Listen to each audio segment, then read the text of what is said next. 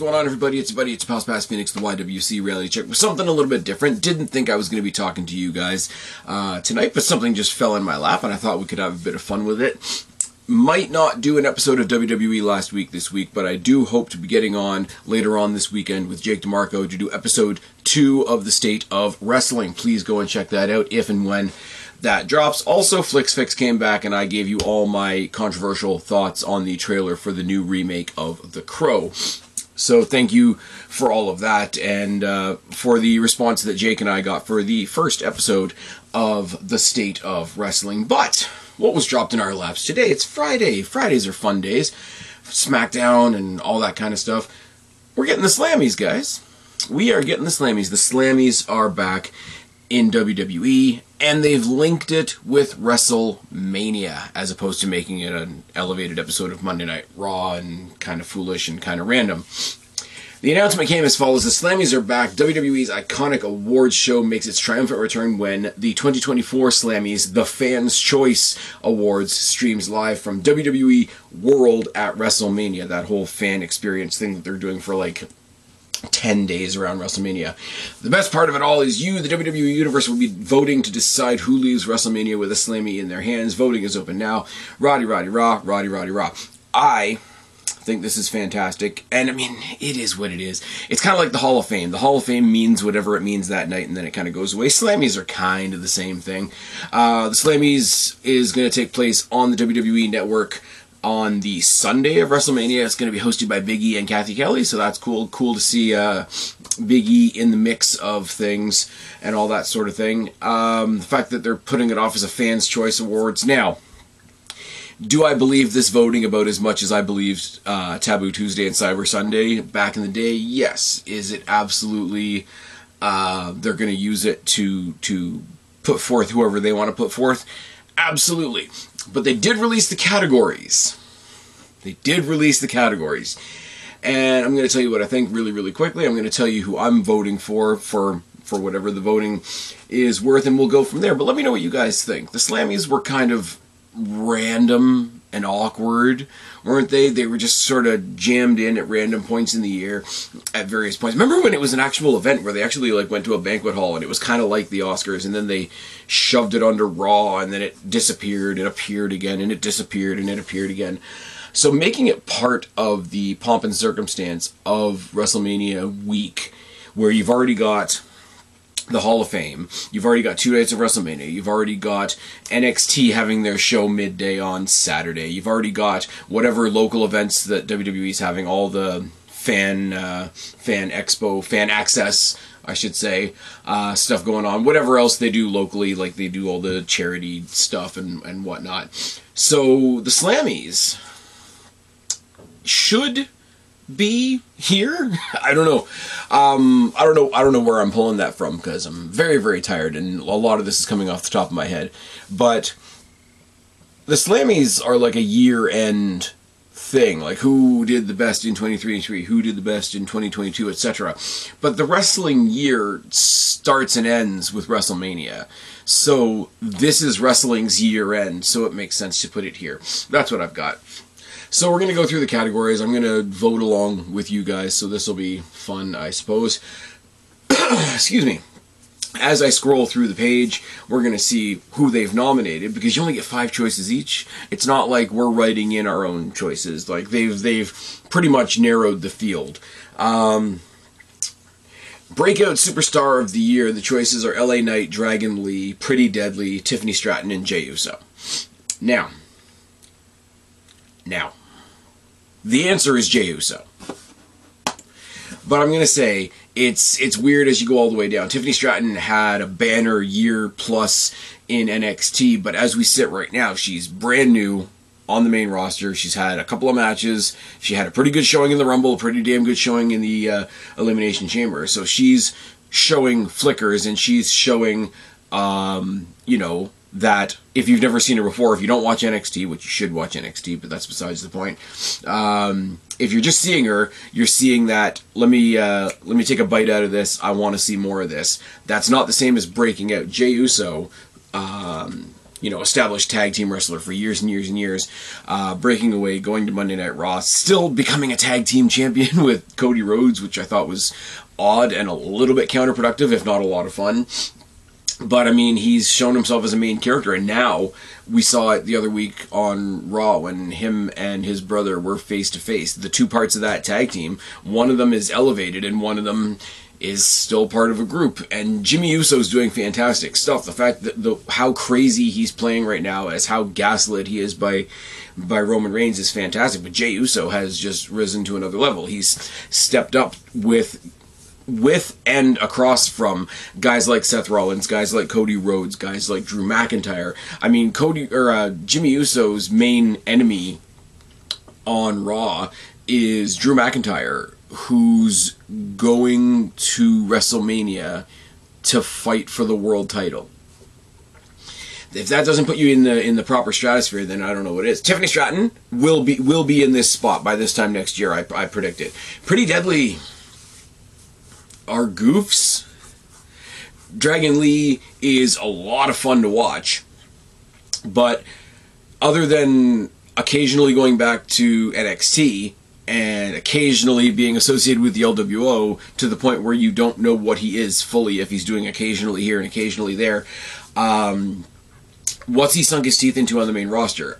He's going to, again, like Tiffany Stratton, he's going to do that. I just don't think it's right now. And LA Knight didn't break out this year. LA Knight was already over as hell. I mean, he was over in TNA. He was over in NXT. He was over a couple of other places before he even got to NXT. He had a dip when they tried to make him into Max Dupree.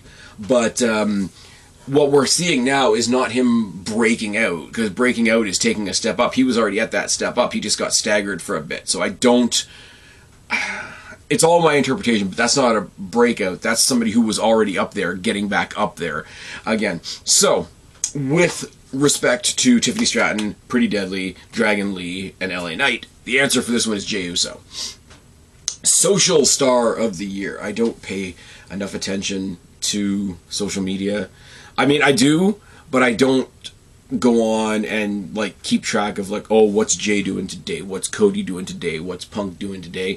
And especially not for the ones we got here. We got Grayson Waller, Logan Paul, Drew McIntyre, Chelsea Green, and Liv Morgan. Now, Logan Paul's an odd one here because he is, like, outside of WWE, he is a social media personality.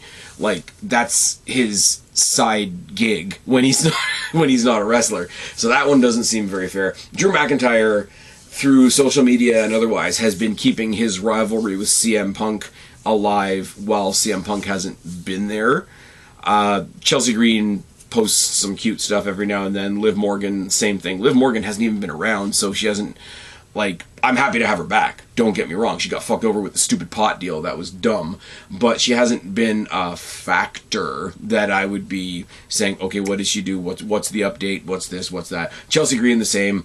I mean, Grayson Waller is a good dickhead, but he's following in the footsteps of a lot of other good dickheads. So, for the fact that I think Logan Paul's kind of disqualified for this because social media is his other job, I gotta go with Drew McIntyre. Drew McIntyre he's doing all the Punk stuff, keeping that alive while he's got this thing with Seth going on, while he's, got to play this kid sitting in the back seat while his opponent at WrestleMania is worried about other opponents. He's got a very tricky line to walk right now, and I think he's doing that quite well.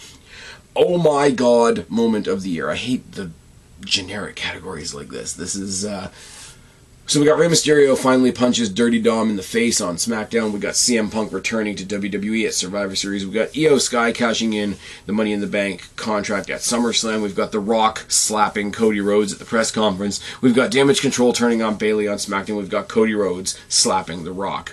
I mean, it's CM Punk. Like, I don't know. I don't want to be disrespectful. It's CM Punk. Rey Mysterio punching Dirty Dom in the face because he didn't want to hit his kid. The more he said he didn't want to hit his kid, eventually you knew he was going to hit his kid. Io Sky Money in the Bank cash-ins are expected expected. It's not an oh my... We've had enough Money in the Bank history now that a Money in the Bank cash-in isn't an oh my god moment. The Rock and Cody slapping each other. Sure. I mean, as far as that goes, the way they both laughed each other off, it was just like it was just part of the promo. Now, the promos have been awesome. The build has been awesome. I'm looking forward to the tag match. I'm looking forward to the 2 title matches. All of that. But it's not an oh my god moment. CM Punk, and yes, I'm biased. I don't care. The minute he got fucked over by AEW for a second time, and nobody said anything, nobody did anything, everybody was denying everything, and then Survivor Series was in Chicago, and I don't know about you guys, if you guys are talking to the CM Punk fans, I just kind of needed it to happen. Wrestling has been in a very weird place. WWE has had a crazy year or so. Vince gets, I'll be polite about it, removed. Triple H takes over. Triple H makes WWE better. So many people come back. NXT starts getting better, pulling away from the 2.0 era. We get the merger with Endeavor. They become TKO. We get this announcement with Netflix this year and some other things last year. But it was a lot of like, for every good there was a bad. For every positive thing there was somebody at some other company taking a jab here and there. There was, you know, Tony Khan arguing with Jinder Mahal for reasons. Needed something that was universally good. And I mean, first of all, War Games coming to the main roster on the auspice of Triple H was great. The match all coming together and whatever. The way they signed off, and I'll be honest, I you guys know me. I watched the What Culture watch-alongs with who is it? Adam Wilborn and Michael Hamflett, and they were doing all their typical jokey online stuff, which is a lot of fun. You guys should check them out if you haven't. But there was no composure at that moment. As soon as like we were signing off, you heard Michael Cole on commentary saying, "Oh well, you know, this has been one hell of a night." And I think it was Cody Rhodes' music playing at the end while they were all victorious. And then you just heard that static, and you heard the music, and everybody's like, "Oh, this is gonna be a gigantic troll," and then it just wasn't. Because we're not in that era of WWE anymore, where when you see something, you can believe it. And then he just sort of saunters out on stage, big shit-eating grin on his face. I didn't sleep for another hour after that show was over. I was just thinking, well, to those guys on the other side, there's my computer telling me that I need to do a virus update. Fantastic. Immediately, I thought, we're going to get CM Punk versus Cody Rhodes, and WWE's going to give it to us. And that's awesome. Considering what I think of Cody Rhodes half the time, that's a hell of a statement to make in and of itself. It's kind of like when I was in Toronto and I saw Will Ospreay, and I had to admit that a Kenny Omega match was good. So, turnaround. Small growth on my part. CM Punk showing up. You know, the one thing that would never happen, the one goose that laid the golden egg that Tony Khan let out of the henhouse, or whatever other stupid metaphor you want to use for those idiots on the other side fucking him over to the point where he went back to the company that he said he would never go back to. How much must you suck? It was a big win. It was the biggest win WWE could score other than getting Cody Rhodes. And when we do get that match, and we will get that match at some point, I told them if he wasn't injured this year, and if they had decided to go the direction of Cody Rhodes versus CM Punk, I would have said, put that over The Rock, put that over both title matches. That is the biggest match we can have right now. You can't. All due respect to the Mysterios, all due respect to Damage Control that get mentioned on here twice, who have been telling a fantastic story in their own right. I think Damage Control gets lost in the shuffle among LWO, Bloodline, Judgment Day, The Rock, Cody Rhodes coming back, and CM Punk coming back. I think the cool story that Damage Control is telling gets lost in the shuffle or not, and that's really unfortunate but it's not as big as CM Punk coming back to WWE. It's not that big. It's got to be CM Punk. There is no other. That's all I've got. Match of the year. Some predictable choices on here as well. Bad Bunny versus Damian Priest in the San Juan Street Fight at Backlash. Roman Reigns versus Sami Zayn at Elimination Chamber in Montreal. Gunther versus Chad Gable on Raw when he made his kid cry. It's fine.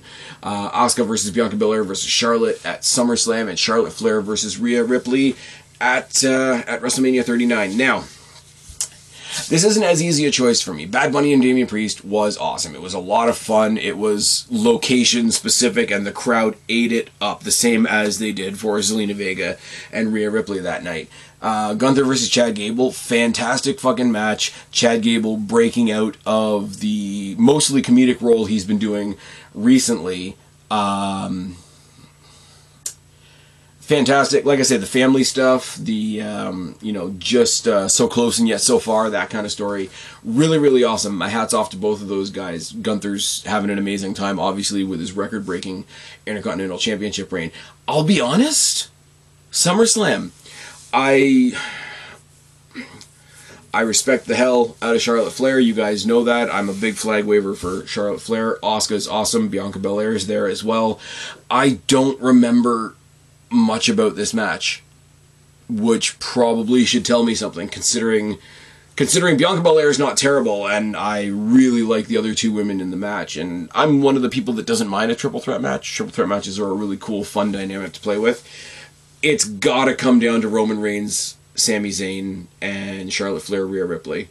Now, I gotta do a little bit of a battle here, because you got one that's incredible star versus incredible star, much like this year. Much like this year, when you compare the two women's title matches at WrestleMania this year, you got an amazing story with the dissolution of Damage Control with Bayley and Io, and that's a long, well-told story, versus Becky and Rhea, which is awesome, but it's also a much simpler this big fucking star versus this big fucking star. Now, that's very much what Charlotte Flair and Rhea Ripley was last WrestleMania, and I will say Roman Reigns, Sami Zayn, the Elimination Chamber. It's hard to get a better story than that. Sami Zayn, from slowly working his way into the bloodline to getting kicked out to having his moment in his hometown to getting his music back, which was no small feat in and of itself. I don't know. Because by yards and miles, Charlotte Flair versus Rhea Ripley at WrestleMania last year was the best women's match I can remember in the longest time. Not gonna lie, and people are gonna say, oh, you didn't check out this person or that person. I'm talking about what I saw, what I found relevant, and what I watch on my TV on a regular basis. One of the best women's matches I've seen. Absolutely star-making night for Rhea Ripley. Roman Reigns and Sami Zayn had that amazing story. So, it's two different things. It's an amazing story versus big fucking star versus big fucking star. So I think in very different ways they found themselves on an equal playing field. So what's got to tip it for me is one happened on a B pay-per-view and one happened at WrestleMania. So I got to go with Charlotte Flair versus Rhea Ripley from WrestleMania 39, with a whole lot of honorable mention to Roman Reigns versus Sami Zayn, and to a lesser extent the Gunther Chad Gable, because it is for a mid-card title. The outcome was predictable. It was on Raw. To the best of my memory, it was cut to hell by commercials, which is not their fault, but it means it doesn't hold up in the same way. NXT Superstar of the Year, and I really wish they had done men's and women's like they did on the main roster, but here we go. Ilya Dragunov, Carmelo Hayes, Lyra Valkyria, Tiffany Stratton, Braun Breaker. Braun Breaker is the project, which is great, and he's great at it, and what he's doing with Baron Corbin right now is fantastic. I'm legitimately the Wolf Dogs defending the NXT Tag Team Championships is one of the things I'm looking most forward to WrestleMania weekend, because I think they're that fun a team. Braun Breaker had his time. Carmelo Hayes had his time. Ilya Dragunov is solid and adds an element to anybody else that he's working with, but I wouldn't call anything that he's done, the thing that he's doing. He has added his element to things that other people are. He's added his element to the Carmelo Hayes story. He's added his element to a match with Trick Williams. He's added his element to matches with other people of that type. But I don't know what Ilya's moment is, which is kind of sad because he's the champion. That should be his moment, but he's not.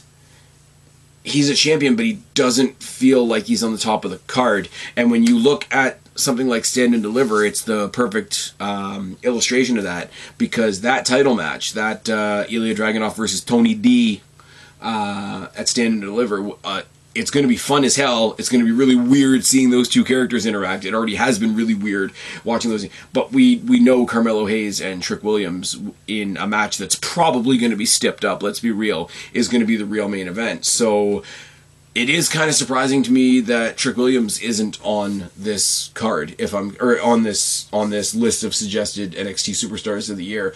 Lyra Valkyria, amazing. Tiffany Stratton feels like her moment in NXT was, say, 6 months ago. Lyra Valkyria's moment is now, so I would put her over Tiffany. Braun Breaker had an amazing run at the top right away before they made him a heel and brought him back down, and through his heel work he's found himself back to face status in this tag team. So he's done a really interesting curve. So Tiffany Stratton and Braun Breaker, who are both on the main roster now anyway, so this is kind of past the point, but they feel like they had their hype like earlier. Like I said, if you had asked me this like 6 months ago, it would have been Tiffany and Braun Breaker right away, with Carmelo Hayes always percolating in the background, and that's what I'm going with here. Carmelo Hayes is one half of the match that's probably going to main event over the title match. I can't defend it any other way. It's Carmelo Hayes. Carmelo Hayes on the main roster is going to be awesome too. Just saying. Trick will as well. But I'm predicting, spoiler alert, I'm predicting Trick beats Carmelo, sticks around in NXT for a while, takes another run at the NXT Championship, and he gets a run before he comes up. Carmelo Hayes is a lot like Roxanne Perez, Braun Breaker, Tiffany Stratton, etc. Has nothing left to do in NXT. Rivalry of the year. Seth Rollins versus Drew McIntyre, Dirty Dominic Mysterio versus Rey Mysterio, Bianca Belair versus Damage Control. Why does Bianca Belair versus Damage Control feel like it was a million years ago? Roman Reigns versus Cody Rhodes, and R-Truth versus the Judgment Day. I mean, it's not even the match that I'm looking most forward to at WrestleMania, but it's got to be Roman and Cody. As far as the best feuds for Roman, they didn't give it to Sammy, and they didn't give it to Jay. And you guys know how much I fought for those two results, for those two guys to be the guys. If you want to, I'm going to say it one more time, if you want to play the bloodline for logic and wrap it up in the most logical way possible, you have to have Jay be the one to beat Roman Reigns. They're clearly not doing that. They are very clearly not going to let the Jay Roman thing happen. So a little bit of trust the process, a little bit of Papa H getting into my brain a little bit. If they didn't do Sammy and they didn't do Jay, and it's all led to this, even though it's not really his story to end, like the bloodline is not Cody's story to end, he wasn't there for most of it, it's got to be Cody, right? I mean, Bianca Belair versus Damage Control feels like it was a million years ago. R-Truth and the Judgment Day is a comedy shtick. Dirty Dom and Ray was just Dom and Ray wanting to work together at WrestleMania. Let's be real for a second. And Seth Rollins versus Drew McIntyre is what we're getting because CM Punk is injured. And I hate to say it like that because Drew McIntyre is on form. Seth Rollins is doing the absolute best he can with a title that people are determined not to respect. But it's going to be Roman and Cody, and that's coming from me. There you go. Faction of the year, Judgment Day, Alpha Academy, Imperium, Bloodline, Damage Control. Alpha Academy is a comedy group. Imperium, Gunther on his own is more impressive than Imperium. The Bloodline has already started to fracture and fall apart. Damage Control is fracturing and falling apart. It's the Judgment Day because they're awesome. Return of the year, I'm sorry, it's CM Punk. I'm sorry, Rock, Nia Jax, Randy Orton, and Naomi. It's just not you. I've said for a while now, like, when people a couple weeks ago on SmackDown were mad because Naomi's match got cut short or she didn't get her entrance or whatever because The Rock ran long. Sorry, Naomi, you're not The Rock. Well, in this case, I'm looking at this list, be happy about this, and I'm looking at The Rock and I'm saying, sorry, Rock, you're not CM Punk. It's CM Punk. It's always going to be CM Punk. CM Punk is the guy who, even the people that hate him have to admit that he's a needle mover. Even the people that hate him and hate WWE have to acknowledge that CM Punk going to WWE is awesome. CM Punk, for the amount of time he's spending outside of the ring with the NXT talent, and people are trying to turn that into something weird, and it's not. CM Punk in WWE, 10 years later. Who knew? It returned the years, CM Punk. Come on now. How long was Naomi gone? Not very long, and she just had a temper tantrum. Randy Orton was injured. Super unfortunate. Nia Jax should have never come back. And The Rock is The Rock, and he's doing WrestleMania stuff. Best entrants: Cody Rhodes, Roman Reigns, Bianca Belair, Seth freaking Rollins, Rhea Ripley, Becky Lynch, The Rock, and Dominic Mysterio. Now, they're specific to say Dominic Mysterio's entrance at WrestleMania 39, which is awesome. But that's also kind of not fair because you're comparing a bunch of people's generic entrances to his entrance at WrestleMania, which is an entirely different thing.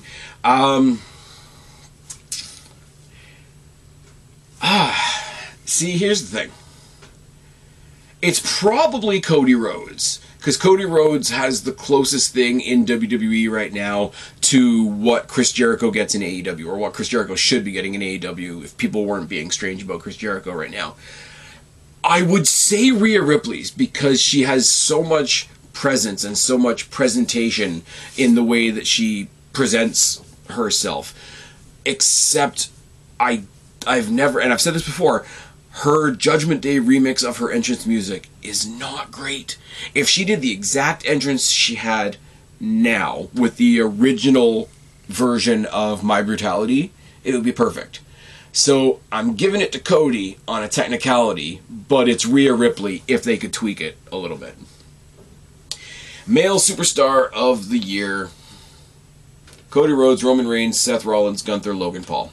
Logan Paul is only in bits and bursts. Gunther, I'm disqualifying Gunther because as good as he is right now, I don't think we've seen the best Gunther we're going to get. So that's a thing. Roman Reigns, part-timer. It is what it is. It serves a purpose. I defend him being a part-timer, but it is what it is. Male Superstar of the Year: Cody Rhodes. Everybody loves him. But Seth Rollins has had the weirdest weight to carry on his shoulders. He's the guy that's talked about just under everybody else. He's got the belt that nobody really wants to like. He's trying to be the third wheel on the bigger title match at WrestleMania while still trying to maintain his own title reign and title momentum and importance and all that sort of thing. There's a lot of things Seth Rollins is doing at once, so the fact that he hasn't completely fallen on his ass is worthy of praise, in my opinion. And the last category is Female Star of the Year. You know what I'm going to say here. Becky Lynch, Io Sky, Bayley, Bianca Belair. Sorry about all of your luck. It's Rhea Ripley, for all the reasons already discussed. If you've listened to this channel even once, you know why my choice is Rhea Ripley. I would make a case that Rhea Ripley is the main is the main character of WWE at the moment, in a certain context. Now, let me know what you guys think of these categories and what I've thought of them in the box down below. Let me know what you think about the SLAMMYS returning at all and being part of the WrestleMania pomp and circumstance. I didn't think I was going to be talking to you guys tonight, so I'm losing my voice a little bit. I'm tired a little bit. As you can tell, I'm kind of rambling a little bit as well. I have no notes other than the categories on the WWE website in front of me. I did not prepare for this. Didn't think I was going to be doing it. But I've done it now. The SLAMMYS are back. Let me know what you think. I've been Spaz, your YWC reality check. Subscribe up there, talk down there, start a conversation. Keep all these conversations going. Don't be a stranger. I will talk to you later. Goodbye.